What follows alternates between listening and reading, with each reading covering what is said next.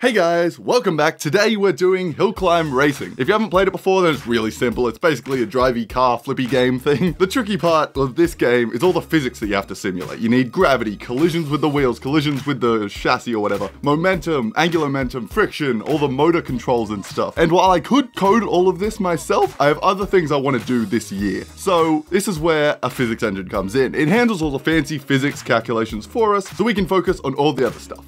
We're going to be using Box2D, which is an open source physics engine. So the first thing I want to do is get some physics happening in Box2D. Box2D is kind of infamous for being a bitch to use. It's incredibly powerful. Like, people have used it to create internal combustion engines, which is crazy. But you know, it can't be that hard.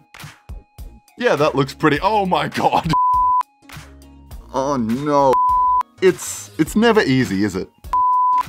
There is so much wrong with this. Doing well. Oh god. Oh no. Oh. So our first mission is to get a bouncing ball happening. Here we go. Ah, that's not right. Here we go. All right, we got a falling dot happening. Now let's add a platform for the dot to bounce on.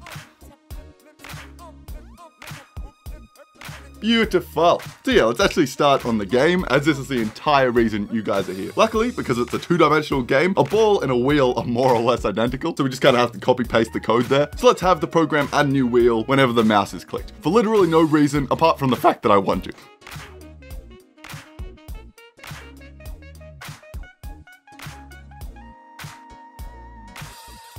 And here we go. You wanted wheels, we got wheels. Wait a second, that's not physics. Yeah, that's definitely not physics. Okay, kind of a rough start. Turns out that the wheels we created had an absurdly low density, which means that the frictional forces overcame any sort of momentum that the wheels had. So I fixed that, and now she works beautifully, but we can't pat ourselves too hard on the back yet because we are a long way from the game which we're trying to make. So let's add a car to those wheels. And by a car, I mean a rectangle. But baby steps, guys.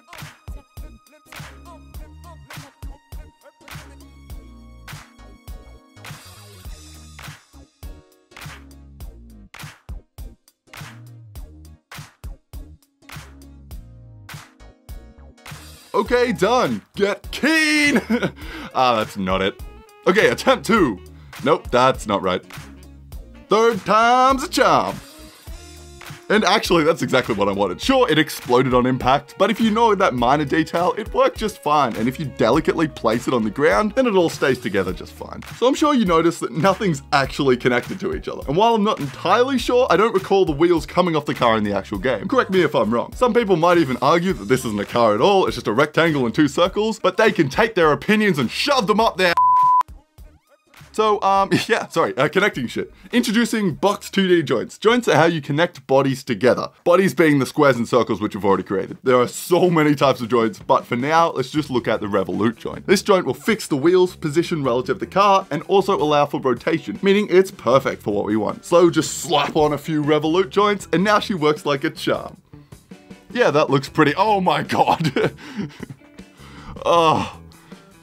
Yes, that happened. I'm sure it won't be that hard to fix. Over here, maybe? It was probably just a one-time thing. That will never... Oh my god, it's still doing it. Okay, that probably fixed it. It's worse. How is it worse? It just glitched out of existence. Why? And so I simply slapped on some Revolute joints, and now she works like a charm. It doesn't spontaneously explode or hack into the matrix, it's just sitting there. And you can hit it with balls and stuff and it works. Finally. Too easy, mate. Who said Box2D was a spawn of hell? Piece of cake, mate. Technically a car. High five. Okay, making progress. It's painfully slow progress, but we're getting there. Let's change up the proportions a little bit to make it a little more car-like. I think the wheels could be a little bit bigger. It's never easy, is it? You can't just simply change something and it works perfectly.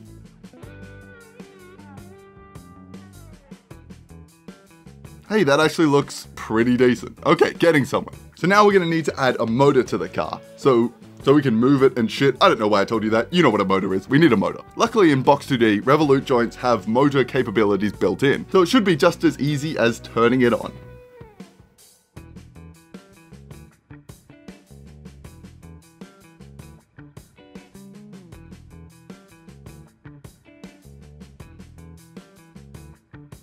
Okay, go. Okay, go. Damn. Okay, go. Oh. Close, close. Easy fix. Okay, go. Yes, it's alive. Okay, now let's add controls. Hill climb racing only has 2 controls, forward and backwards, so implementing this should be pretty simple.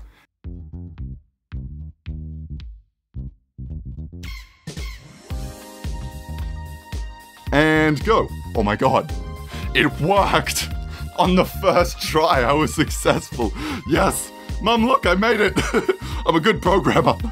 I swear. Okay, let's ramp up the power a little more and... oh, look at him go! I'm doing that again. Oh no. Oh no. Help?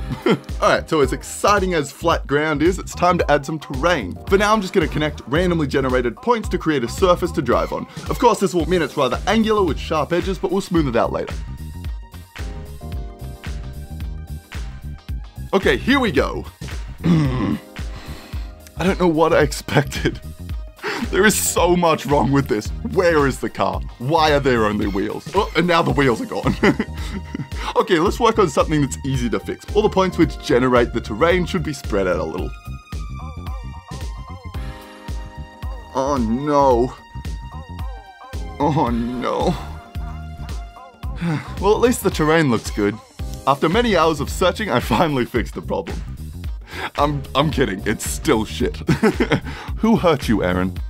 Who hurt you? Okay, so the issue turned out to be the fact that Box 2D is incapable of doing concave shapes. A concave shape being one with an innie bit. I don't know, it's like a cave. Wow, great explanation, Evan. Shut up. Anyway, our terrain was in fact a concave shape, so Box 2D tried its best to handle it. A valiant effort, but not quite good enough for our very high standards. The solution to this is pretty simple. The hardest bit was actually figuring out what was wrong with it. You just need to break the terrain up into smaller, convex shapes. And so with that, victory is ours.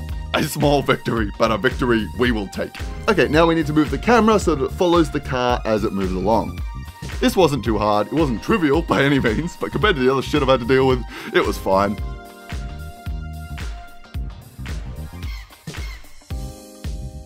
Okay, in no time at all, we've created a game that vaguely represents the game we're setting out to make. Too easy, if you ask me. Little did I know the pain had hardly even started. Next time on Code Bullet. Doing well. Oh god. Oh no. Oh no. Okay. Oh, it's coming. Ah. What the hell is that? Oh, it's wigging out. Okay. Looking good. Looking good. Ah, damn. Oh no. Oh. Oh no. Oh, it's alive. Oh, everybody run. Evacuate.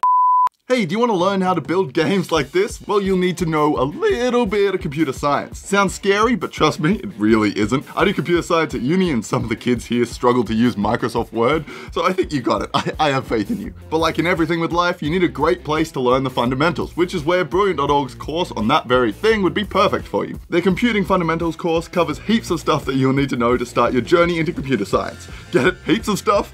Heap? And if you don't know what a heap is, then that's fantastic. This course is exactly for you. So if you want to check them out, use this link to learn more. And just between you and me, if you're getting quick, you can save some cash, because the first 200 people to sign up will get 20% off their subscription. So if you want to learn some computer science and support this channel at the same time, I would really suggest checking them out. Hey guys, sorry for breaking this video up into parts. There's just so much content to cover here and I didn't want to skip over anything. I've been working on this one for a while, as you could probably tell. So yeah, look out for the next video. It should be out in a few days, hopefully. Probably not, but hopefully. And as always, thanks for watching. No, you can't just steal other people's sign-offs. And as always, stay curious. I'm pretty sure that's also taken, and it's also really bad.